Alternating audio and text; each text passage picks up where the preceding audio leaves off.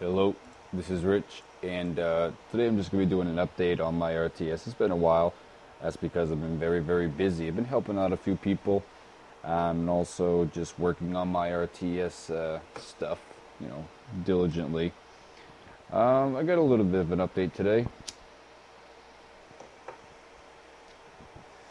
I got a basic build system, which allows me to basically pass different types of entities or classes, like a house or a different types of structures, like you would in a game. Like you may have houses or town centers and stuff like that. I could pass different type of those entities into a function that will allow me to build them on the map dynamically, basically spawning them on the map dynamically. Basic build system, and that's what I've been working on recently. Also, I've been working on my HUD. I got that, Flash up and running again. I'm not using the trial anymore. So I've been working on my HUD maybe 3-4 days ago. So that's just got started back up, and I'm working on the menus. So far I've got menus that will pop up and pop down, which shows me like different build options of what I want to build, and I also got a commands menu that will pop up, and so I can see my different commands for units that are selected and buildings that are selected. But that's not going to be in this update. I'm working on it, but it's not implemented in this update here. It's just the build system, and I get a little bit of a more smooth going unit selection and movement. So let me just go ahead and show you what that looks like here. It's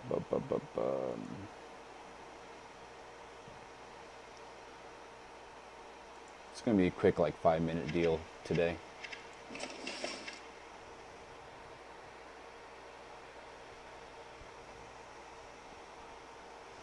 There is something when I got into the dynamic spawning of entities here, I did get into a problem where AI does not navigate around these buildings or entities if they're dynamically spawned, which if anybody knows, I'd appreciate the help. If they're placed in the editor, like these three here, AI will actually navigate around. Like, let me show you. I'll take this guy right here. I'll just go ahead and select him and scroll out a little bit and bring him over here. He's actually going to navigate around just like that. And, just this guy as well. He'll navigate around.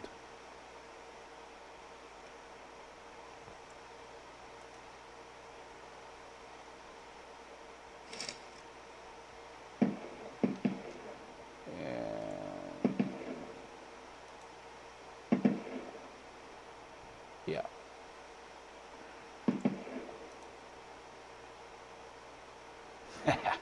Anyways, I'm working on a attack system where you left click and right click to attack. I've got it functioning, except for well, he shoots at the position that I right click on, and it's very erroneous right now, and very, very, very. I mean, I couldn't really.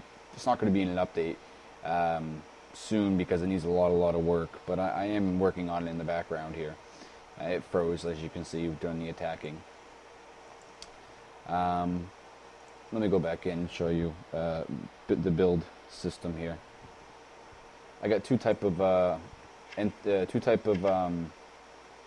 buildings, structures, and that would be a house, which you basically increases your population cap, and also a town center where you're going to be making your some standard units from there.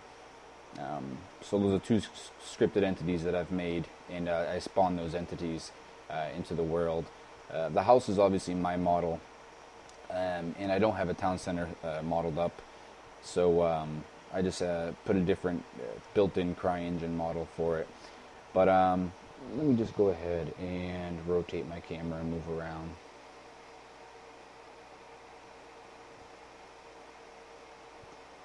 And I'll show you the problem I'm talking about. Let me go ahead and push H. I'm just going to tap H on my keyboard here. Oh, I've also implemented keyboard interaction. and it's going to be in the update here too. So I'm going to push H, and you're going to see that I have a entity here, a house.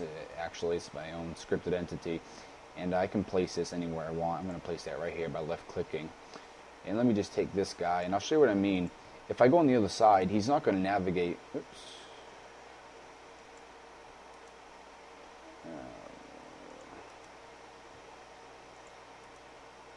Let me see. He's not going to navigate around it. He's going to try to go right through it, which is impossible here. Come out. So let me try this again. If I go on the other side here, he's just going to run right through it. So that's something I need to work on. But I got an H. I'll go to H here. If I press H again, it places one and allows me to place another. H, H, H. This is obviously not how it's going to be implemented by pressing buttons. Maybe a couple hotkeys that I may include. But this is just to see if my build system is working right now. Actually, these are going to be working with my buttons in my HUD to spawn these different entities. But right now I just did it through key presses. Now if I go ahead and press T for town center, I go ahead and I can spawn a town center anywhere, just like that. And these dynamically placed entities, classes, they're not, the AI does not go around them. But I figured I'd just show you that, and I'm just keep pressing T right now to place these, and if I left click I can just commit and I can be freed up with my mouse here. So it's not too bad. If you look at my frame rate, you know, around 80, 90, and you can get a lot of these in here without even affecting the frame rate. It's not too bad at all. They're very, very basic entities with physics, but I tested. I got like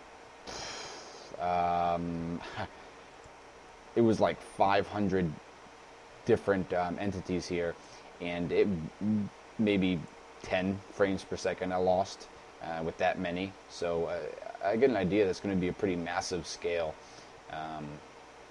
RTS game here. CryEngine does a good job at rendering a lot of objects on the screen. AI may be a different story, but actually these objects are fine.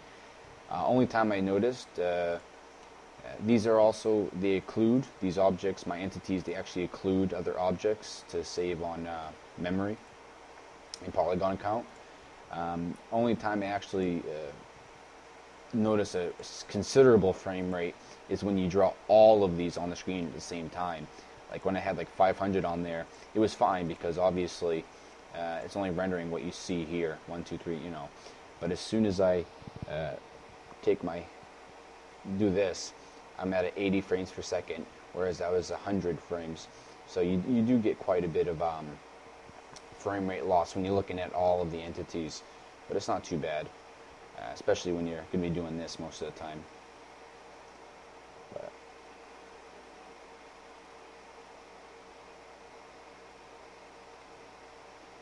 thank you guys very much. I just wanted to show you my update on integrating keyboard interaction, also my spawning system to spawn different entities, and I'm also working on my HUD, which maybe you guys will see in a week or so. I'm not sure. It depends. Keep in mind that I am making a commercial project, so all these things you see here, you know, my objects and stuff, I'm not going to be showing you every single thing that I do because it would ruin the surprise, obviously. My code is a different story. I don't mind sharing my code and anything like that. That's what these tutorials are about, is basically coding and making the game. I also go over, you know, in the future, when we get into that phase of modeling different things, the animation, weapon setup, and all that stuff. I'm going to cover it all front to back. But just keep in mind that the content you see here is not representative of actual what's going to be there. It would be stupid of me to do so if I'm making a commercial project. Just keep that in mind. Alright then. Thank you guys very much, and I hope you enjoyed.